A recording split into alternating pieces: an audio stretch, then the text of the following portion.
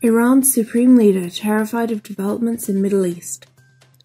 On Wednesday, Ali Khamenei, the supreme leader of the Iranian regime, broke a 2-week silence on the intensifying crises that have been engulfing his regime in the Middle East. First, he expressed concern about the critical state of the Iranian regime, stating, "The enemy is trying to disrupt the calculations of authorities, thought leaders and the people, so that they can't distinguish their true interests and those of the country." He added that the people should not be affected by the enemy's destructive plots. This remark was Khamenei's admission to the turmoil in his regime and the faltering confidence of his own troops. In another recent speech at a gathering of Revolutionary Guards commanders, Khamenei reiterated his concerns over defections in the IRGC. Iran Human Rights Monitor. Iran's regime increases suppression in October. Iran Human Rights Monitor has released its monthly report over the human rights situation in Iran. According to this report, the human rights situation in Iran continues to deteriorate. While referring to various protests across Iran, the report stated, "Protests erupted in Chalmahal Bakhtiari province after 300 residents of the Lordigan County became infected with HIV as a result of mismanagement of the Iranian regime's health ministry." On Wednesday, October 2nd, a crowd of residents held a demonstration in front of the governor's office and the health ministry's office in Lordigan.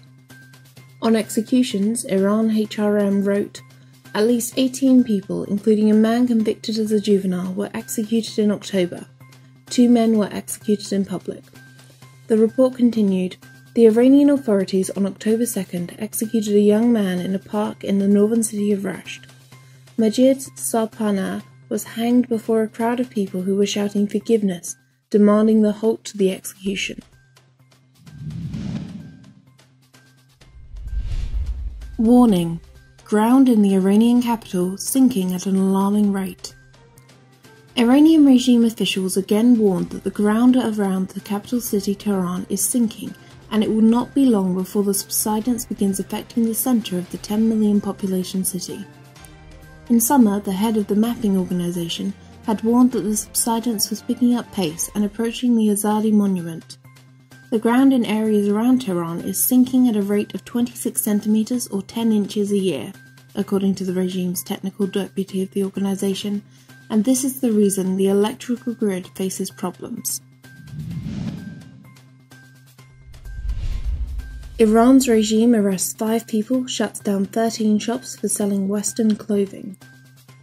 Iranian state-run media said that security forces arrested 5 shopkeepers and shut down 13 stores in Alborz province for selling unconventional clothing.